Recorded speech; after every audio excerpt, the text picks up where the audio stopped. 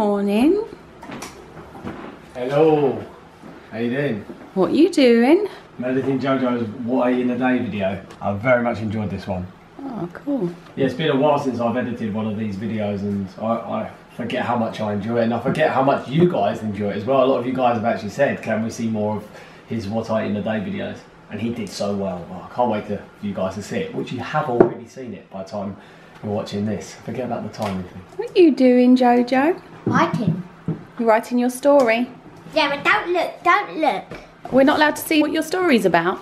It's a surprise. Oh. Well, it's good, Geezer gang. I hope everybody is fine. I thought I'd come onto camera to say hello, check in with you guys. Hope everyone is having a great day so far. Let me know in the comments below what's been good about your day so far. I've had a really good morning. I've just taken a break from editing. Jojo is building some sort of, what is it, a train station, is it? Yeah. Some sort of train station plated in gold. They live quite the luxury train station in this town, don't they? Oh, and there's a giraffe. It's a magical train station. A magical one. There's also wood underneath that holds it up. There's wood underneath that holds it up, so it's got good structural build. The whole gang's on the sofa here. Aragog has been joined not only by Garrett, but what was that again? A zombie? Yeah. And a witch. Just the usual crew, eh? And they need to move because I want to sit down. Yeah, and now they've been joined by a huge giraffe. Giraffes eat watermelon, and I'm a watermelon. And Jojo's a watermelon, and apparently giraffes eat watermelon today. We're out of here.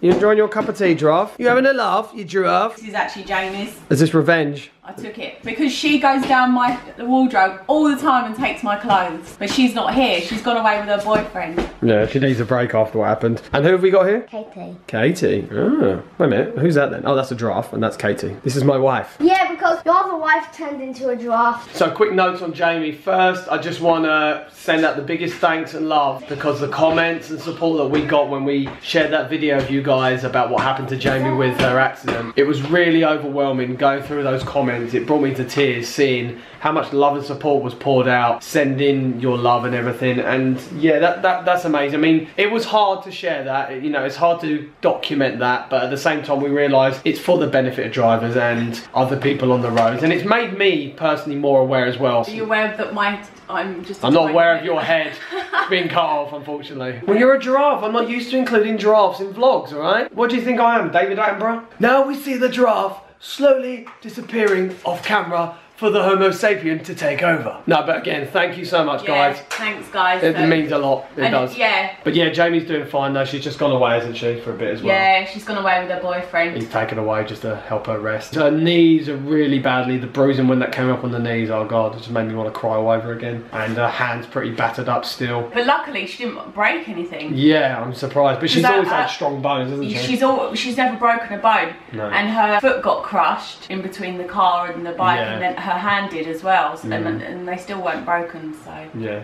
She's very lucky. The driver didn't have any insurance either, so it's probably why the reason when they drove off out of fear. They found out who they are, they've tracked them down, so it's all getting processed and sorted. What have you got to show us, Jojo? What is written up there? What does it say? I love you. That's a nice message. Yeah, we can see that. There we go. He's actually been doing some really good writing, some story writing. We've also been doing some maths this morning as well. He's been learning about big numbers. We've been doing a game with the big numbers on the floor. It's hard to explain exactly what we've been doing, so I'll just show you now. Okay, what number is that, Jojo?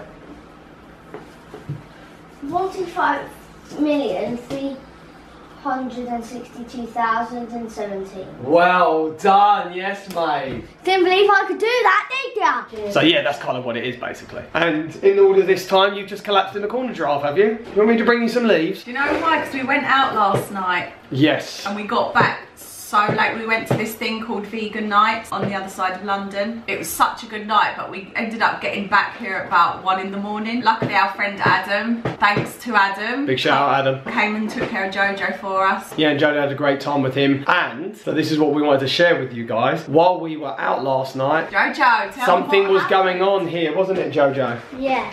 What was happening while we were out last night? What was happening? We were playing Monopoly and lots of fun. I mean, more than the fun. What's the big thing that really happened that we're going to share with the Geezer gang? Don't know. Meow, meow. Oh!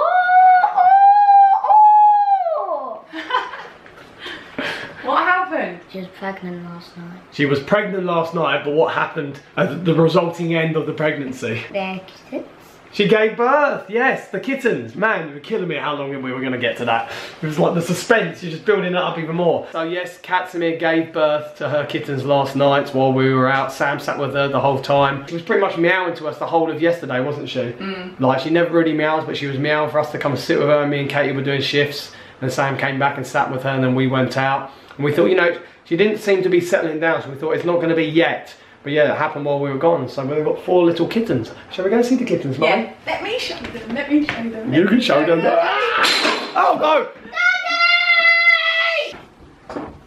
So as Jamie's away, Katsimir was almost seeking out a place yesterday, somewhere quiet and kind of enclosed where she could have them. So we set up a blanket under Jamie's desk here and had a blanket hanging over just so it was a bit more secluded. This is where she settled in the end. She's got 4 little babies just feeding right now. It's nice as well, those pipes there, they're heating pipes and they get warm. Yeah, it keeps this area nice and warm. I think what's so beautiful is obviously being someone who's experienced and seen childbirth. It's just beautiful just to see nature just take place. No procedure, no midwives or anything like that. Like, you know, we need that structure with humans, and as much as we may feel we're advanced more than animals like cats, they just know exactly what to do and how to do it, and they just get on with it. And it's just, I don't know, it's just beautiful that we've got to experience this.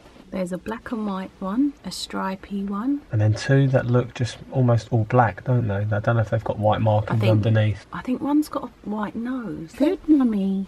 Good, mummy, aren't you? So for those of you who haven't seen it, Katsimir, before, just to explain, she isn't actually, you know, our cat. She doesn't live with us, but she lives with a neighbour nearby, and she's just in the last year started coming and spending time with us, and as she's pregnant she's wanted to nest with us and will literally stay here all the time and then go out for food, go back to the other place where she lives. But she's obviously felt she's wanted to be with us, and this is the 2nd time she's done it. Last time she did it, but as she was in labour, the woman that she lives with come and collected her. So I feel good that she's got to spend this time with us where she wanted to have the babies, but it's just now, it's not our responsibility. She isn't essentially our responsibility. Oh, what have you got there? Giving her a crystal. Okay, right. Don't go too near. Yeah, don't go close because you can't put your what I think we'll do, smell. Jojo, yeah, you can't put your. Move this away, okay? Yeah, she doesn't like it there. Yeah. Oh, how about if I get one of my big crystals and pop it there? Put it just like that so it doesn't block coming there out. There you go. A nice crystal for her to look at. So even though at some point we'll have to inform the lady who is essentially responsible for Katsimir, in the meantime I'd be interested to know what cute kitten names have you got. Comment below if you've got any nice suggestions. Loads are going through my head right now. Right, so we just went out. We went for a little walk down to a park and had some play, and then we stopped to see the lady about the cats. We forgot to take the camera though. No. And we've come back to this. I'm not too happy about this Aragog. What did we tell you about having parties when we go out of the house? I think I ordered something from the internet and it all came in this packaging, which is so annoying because it's not good for the environment. We recycle these things in the sense that we bag them up and then Jojo likes to get them out and play with them. So it was an Aragog then?